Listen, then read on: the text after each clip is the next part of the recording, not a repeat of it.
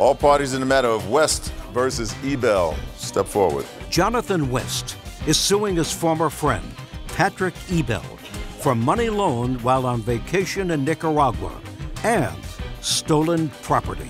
I have to tell you, Mr. West, before we start, sir, I'm skeptical about your case. I understand that, Your Honor. I hope you understand that, sir. Okay. Where do you live? Live in Arlington, Virginia. What kind of work do you do? I'm in finance for the government. Which department do you work for? Work for NAVC.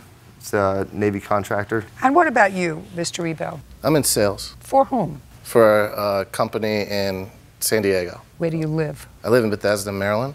And how long have you been with them? About 2 years. Are you commission or on salary? I get some salary, but mostly commission. So you and Mr. West are friends. And when you're involved in sales, this company who's on the West Coast, is that where their main office is? The main office, yes. Do you understand why I'm skeptical about your case, Mr. West? I do, ma'am. I think I have enough evidence here to prove you don't have to be skeptical. It's a real case. It's really happened. Yeah. You're going to have to convince me, Mr. West. Sure, I can do that. I doubt it. Okay.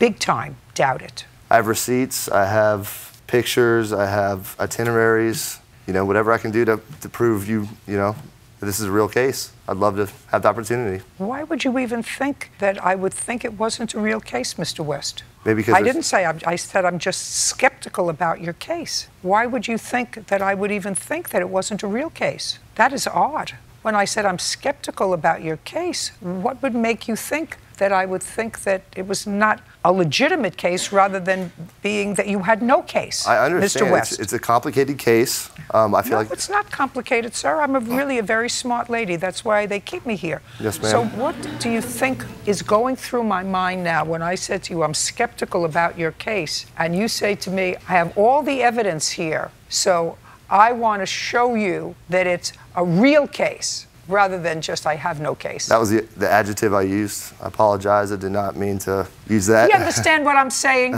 Absolutely. Did you have a good time last night?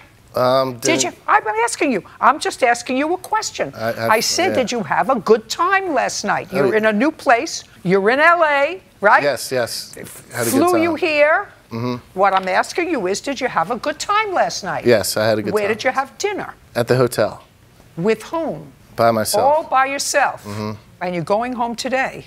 Tomorrow. Tomorrow? Mm-hmm. And you came when? Last night. Got in about 5 o'clock. So you really only had a day, and you're going home tomorrow. Mm-hmm. Did you get to see your boss? No, I come back in 2 weeks. I'm to San Diego. Okay, Mr. West, this is what your case is about. You and Mr. Ebell were friends. You were going to Nicaragua with a whole bunch of other people, and you say that Mr. Ebell didn't pay what he was supposed to pay. He was a deadbeat. He got on the trip with you, and all of a sudden his credit cards were maxed. You had to help him out when he was there. Then he stayed an extra 3 days after the rest of you left because he came 3 days late, and he owes you all kinds of money. What's your defense? I don't know anything. All right, I just want to know what your defense is. Oh, yeah. If he paid for anything for you, what's your defense? Well, my defense is that he really wanted me to go on this surfing trip, and he begged me to go, basically. He's like, you got to go on this. I really want you to go. And I told him, look, I don't have time right now at the time. I don't have the money. Did they not know that we were brought up in Brooklyn? Well, I was, at least. Did they not know that? Where do you originally come from, Mr. Ebell? Maryland. Maryland. And you? Pensacola, Florida. You know, Mr. West, let me tell you my problem. If I get a stinky sense of a case, but you know, sometimes I'm wrong, sometimes happens. So I don't want you to be put out if this is one of those cases where I'm wrong. I don't want you to be out $1,000 or whatever you think he owes you. So I'm going to dismiss your case without prejudice, and you can go back and sue him in Maryland or Virginia, because he's right over the bridge. Got it? Perfect. Goodbye.